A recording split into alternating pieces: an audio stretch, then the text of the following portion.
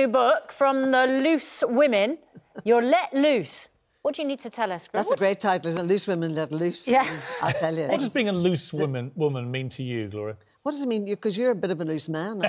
He's just a loose cannon. I don't know what I think it means to me when I watch Loose Women. It's a great show because it actually, you guys just reflect, I think, the hopes, the cares, the fears, the concerns of so many women in this country. You're basically having a conversation they're all having with their friends. Yes, it is. And actually, I think that a lot of women, if they're just having a coffee, you know, sort of together, or if they're in a pub or something, they do talk about it, as they do with your programme. They take a subject and they talk about it afterwards. But I find it really quite funny because in Dublin in particular, don't ask me why in Dublin, but a very, very elderly woman stopped me one day and she just whispered, she went, "I love that Loose Women."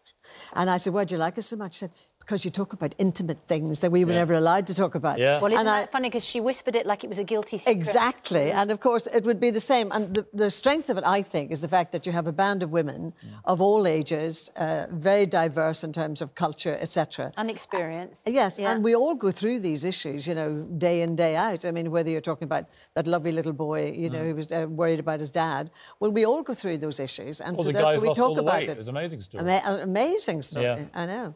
When are you going to take it up? Are you fat-shaming me, Gloria? No, I'm not. I think you're gorgeous. Thank you very much, Gloria. Thank you. Just teasing. Just teasing. The 25 years of Loose Women, did you guys ever think when this all started it would be 25 years? Well, I think it's only 20, is it not? Is it 20? 20, I think. Okay. But, and certainly I wasn't there at the you. beginning of the 20.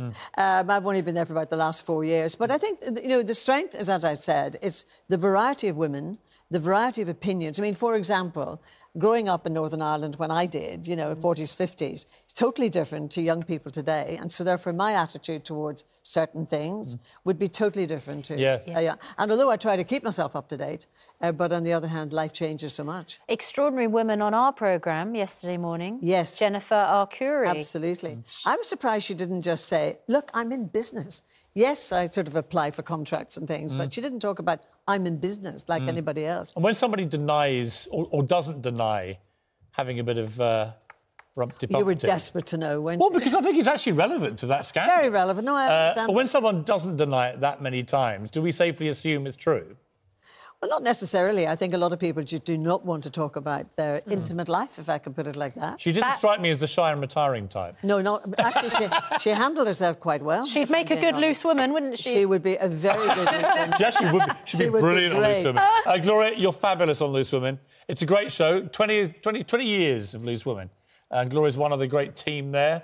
And long may they reign.